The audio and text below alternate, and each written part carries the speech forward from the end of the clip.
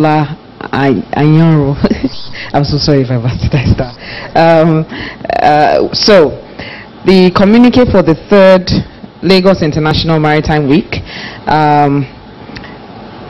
The 3rd edition of the Lagos International Maritime Business to Business Conference was held at the prestigious Lagos Oriental Hotel, Lekki, Lagos, Nigeria, from the 15th to the 17th of May 2018.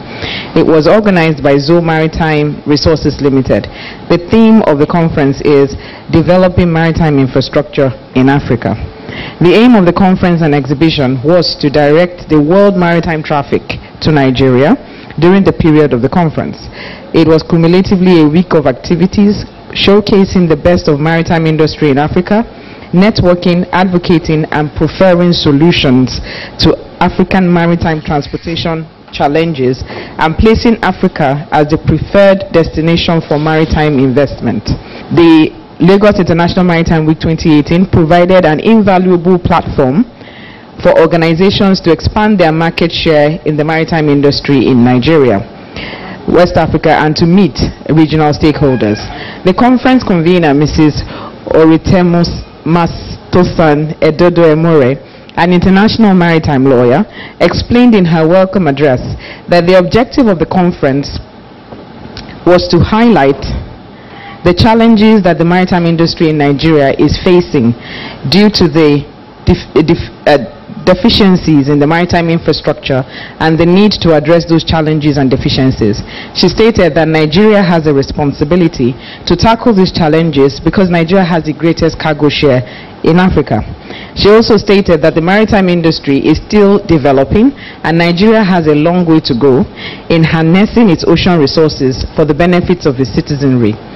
In addition, there were goodwill messages from Mr. Ladi Lawson, the Honorable Commissioner, Lagos State Ministry of Transportation, Mr. Laurent Polonox, the Consul General de France, and Mrs. Olayinka Oladunjoye, the Honorable Commissioner, Lagos State Ministry of Commerce, Industry and Cooperatives. The conference comprised of 6 roundtable sessions and a plenary lecture where various subjects such as marine security, maritime law and arbitration, port development and the ease of doing business, marine transportation, marine environment, insurance, and women in maritime and maritime trainings were discussed. The public lecture was rendered by Dr. Kofi Mbia, the principal partner of Alliance Legal, with the topic Building an Efficient Maritime Infrastructure as a Catalyst for Africa's Accelerated Economic Growth, in which he drew attention to the deficiencies in the maritime infrastructure, not just in Nigeria, but also in West Africa and Sub-Saharan Africa. After the public lecture, discussions commenced with the introduction of speakers for the roundtable conferences. After the roundtable discussions were held, the following resolutions were passed. 1. A maritime policy that takes account of all the key elements of the maritime domain, utilization and preservation is required to create a context within which maritime infrastructure in Africa can be meaningfully examined. 2.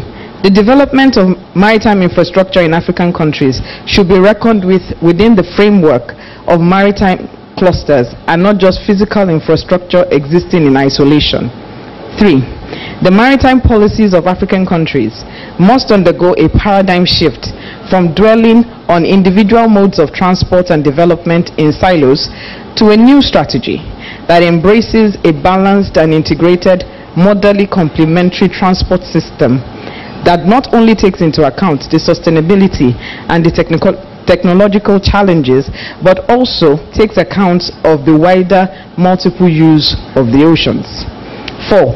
Ports as a major part of shipping infrastructure are top value generating facilities that stimulate trade and also serve as revenue generating streams for governments and is a veritable tool of employment. Therefore, its efficiency and development is extremely important to the African continent. 5. African ports must be developed with future innovations in mind and must take cognizance of the connectivity and access to multimodal transport systems. It must be modally complementary with appropriate network of waterway, pipeline, railroad, and air transport with the coasts and the hinterlands. 6. African countries need to develop a comprehensive maritime policy that does not only focus on maritime transport, but also emphasizes the broad spectrum of multiple sea uses. These multiple sea uses within the framework of the policy define the maritime cluster approach for synergistic effect. 7. There is a need to increase public awareness on the importance of ports and maritime infrastructure as an invaluable economic asset. This appreciation will encourage civil society and other pressure groups to call on accountability from public officials and regulatory bodies with respect to the operations of the ports. 8. Maritime infrastructure is capital intensive and worsened by the fact that most African ports were planned and developed without considering the future. Thus, the investments required are often beyond the reach of the treasuries of most African countries.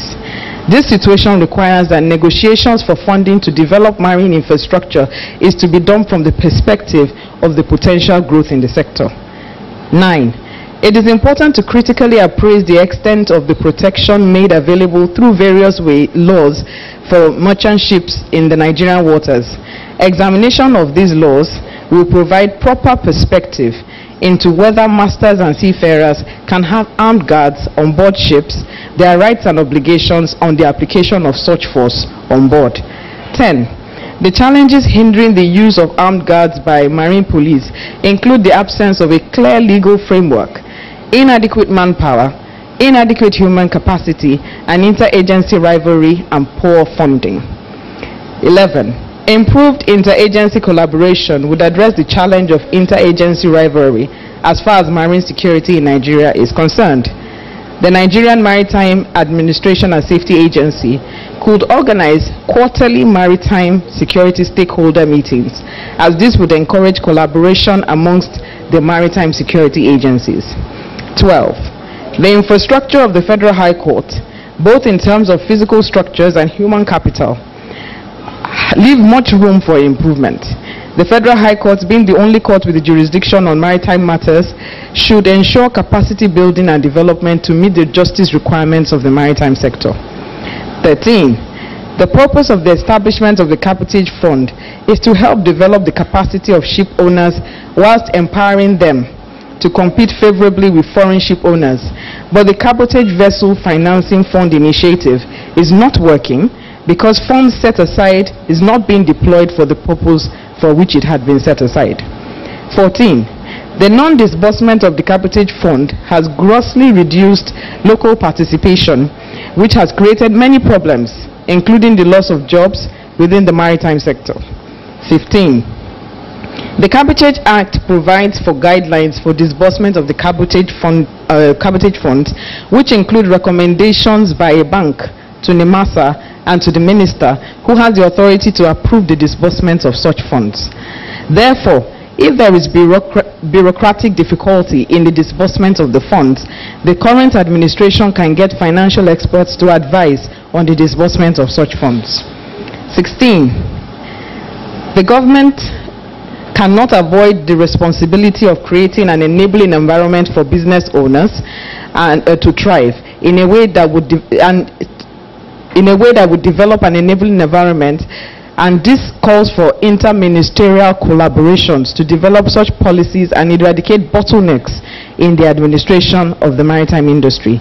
17. The administration of the Cabotage Vessel Financing Fund has to be more innovative. Lobby groups can be created for this purpose to ensure that the disbursement of these funds is given to deserving ship owners.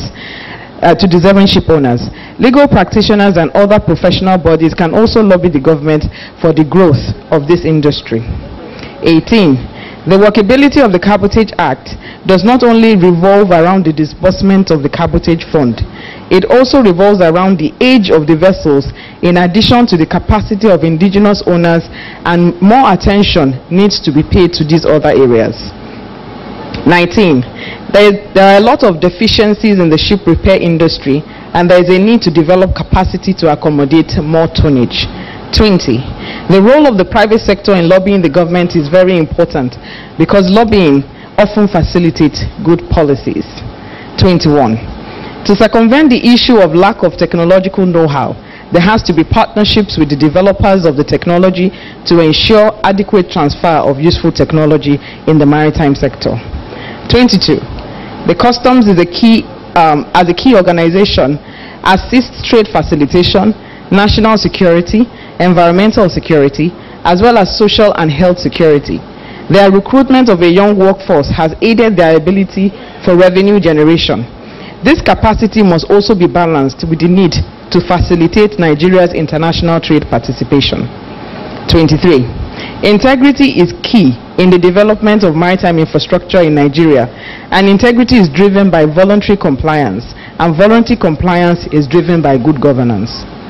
24. Capacity for the satisfaction of maritime insurance claims is gradually being built in Nigeria. The insurance industry has strived to build integrity and public confidence. However, there is a need for greater patronage of indigenous insurance firms in marine insurance for Nigeria's maritime activities. 25. Maritime activities are specialized and requires costly training and internship. However, inadequate funding and deficient infrastructure bedevil the development of human capital required for the industry. 26. There is an urgent need for a skills gap analysis and work plan for capacity development with timelines for the implementation to be determined by employers of maritime services and relevant government agencies. This includes addressing the problem of the unavailability of ocean-going vessels for seafarers trained in Nigeria, as this is a major stigma on the human capital development in the industry. 27. The realization of the full potential of the blue economy requires the effective inclusion of all societal groups, especially women, youth, local communities, and marginalized and underrepresented groups. In relation to economic development, these groups often face limited access to opportunities, inadequate legal standing, poor opportunities to contribute to value addition, low benefits, and lack of recognition of the unique and valuable role they play in the society. 28. That collaboration between the academia, the industry, and key stakeholders should be encouraged. Major stakeholders should draw up a robust plan and curriculum covering both academic and practical aspects of maritime education and advise the Nigerian University Commission on same. 29, and the final one. The presence of organizations like Women International Shipping and Trading Association and Women in Maritime Africa has assisted in bringing women issues in the maritime sector to the forefront because of the skills gap with respect to women and the dearth of female participation in the maritime industry. Thank you.